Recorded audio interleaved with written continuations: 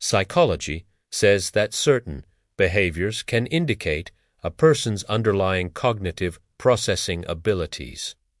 These behavioral signs reveal not a person's worth, but the functional capacity of their cognitive architecture. Understanding these patterns is a core part of cognitive psychology. 1. Difficulty with abstract thinking. People with this cognitive limitation often struggle to grasp metaphors or hypotheticals, interpret information literally, and fail to see the big picture. This isn't about being stubborn. Psychology calls this a deficit in abstract reasoning.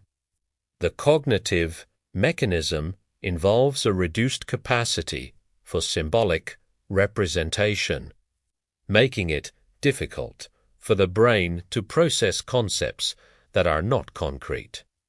The underlying cognitive issue is an inability to mentally manipulate ideas that aren't tied to physical reality. 2.